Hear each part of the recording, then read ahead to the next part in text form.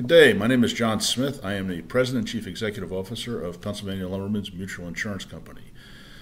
I want to take a moment of your time today to discuss the ongoing COVID-19 pandemic and the reaction that we've witnessed to this pandemic from the wood industry as well as from Pennsylvania Lumbermen's perspective.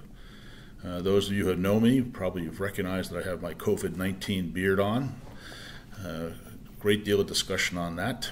And I'm sure many of you are doing different and unique things to cope with the pandemic.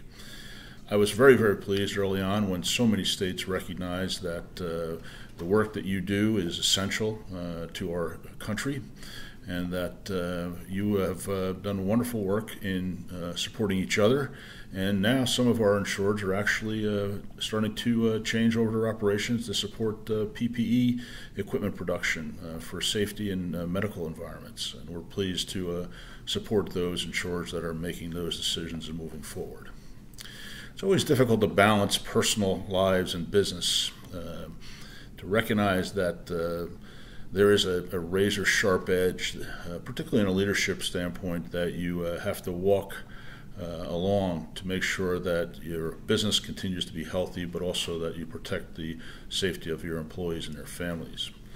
We at PLM have, in fact, adjusted to an entirely remote workforce.